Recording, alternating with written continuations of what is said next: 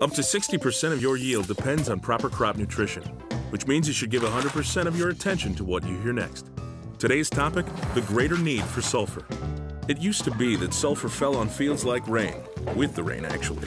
But thanks to stricter air pollution standards and sulfur depletion from increased yields, it's more important than ever to include sulfur as a part of your balanced crop nutrition plan. Soil sampling is one way to check for sulfur, but there are visual cues as well. Plants that lack sulfur have more trouble making chlorophyll and may start to show yellow or white streaks in the upper leaves. Lastly, you need to understand there are two kinds of sulfur, sulfate and elemental. Sulfate is taken up early by the plant, while the elemental sulfur will become available to the crop later in the growing season. So use a fertilizer product that has both to make sure your record-breaking crop never slows down. To dig deeper into the science of crop fertility, start here at cropnutrition.com from the Mosaic Company.